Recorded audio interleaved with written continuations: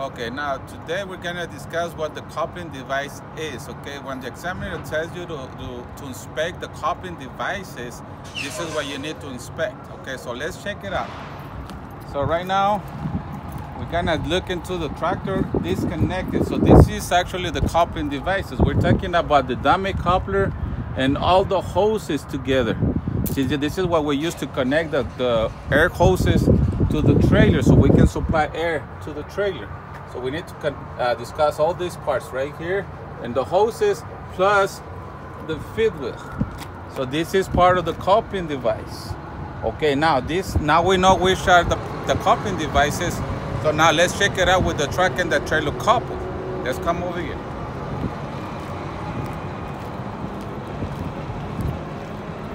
So we're gonna start checking the dummy coupler. This is my dummy coupler, so make sure it is properly mounted and secure.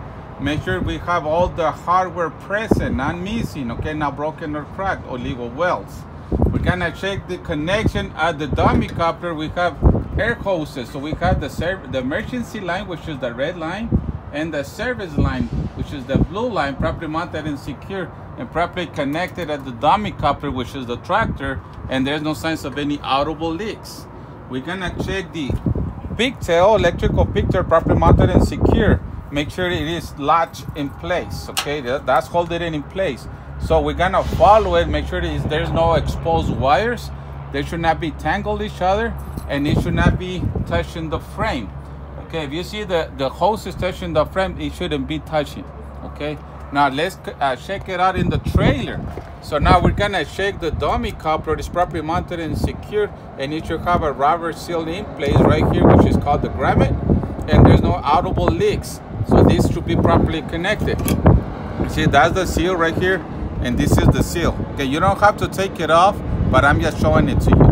Okay, make sure we connected it properly, and it's lashed all the way to the top. Okay, make sure that this is the emergency line, so make sure there's no abrasions, bulges, or cuts, and no signs of any leaks. This is my service line, properly mounted and secure. We have the glad hand here, properly connected to the trailer and sealed in place, and no audible leaks. It's not tangled, and it has no abrasions, bulges, or cuts, and not touching the frame. This is just the air coupling to the trailer, so let's check the feed wheel. Okay, this is my feed wheel, all this together. So I'm gonna check my apron. This is my apron. It's properly mounted and secure, not broken or cracked or illegal welds. This is my skid plate, properly mounted and secure, not broken, cracked or illegal welds.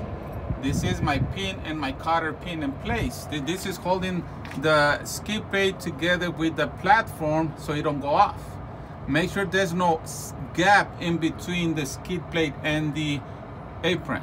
Okay, it needs properly lubricated. Now this is my release handle. It should be in the lock position all the way in. If you put it out, it's open, so you're gonna drop your trailer. So make sure it's all the way in. This is my platform, properly mounted and secure, not broken, cracked, illegal welds. Now these are my mounting bolts. Okay, make sure all of them are present, and make sure there's no rust or any shiny threads indicating that the mounting bolts are loose, and it's properly connected to the frame, properly mounted and secure, not broken, cracked, or illegal welds. Now let's go to the rear.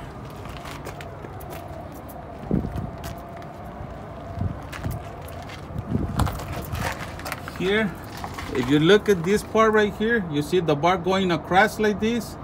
That's an actual locking lever. So make sure that's around the shank of the kingpin and it's properly mounted and secure. The part inside after the locking lever, that's your kingpin. So make sure the kingpin is properly mounted and secure, not broken, cracked, or illegal welds. Now, if you notice on this locking lever, it's only one solid part. If you see two parts here joined together in the middle of the gap of the feed wheel, something like this. Okay, so let's pretend this is my kingpin, and you have two things together like this. Those are locking jaws. Okay, so they're open like this. When you're backing up and you lock in place the trailer, boom, they close together. So those are locking jaws. In this case, we have a locking lever. Okay, So this is part of the coupling device. After you get out of here, you can tell your examiner, now this I completed to inspect my coupling devices, and then you'll follow instructions again.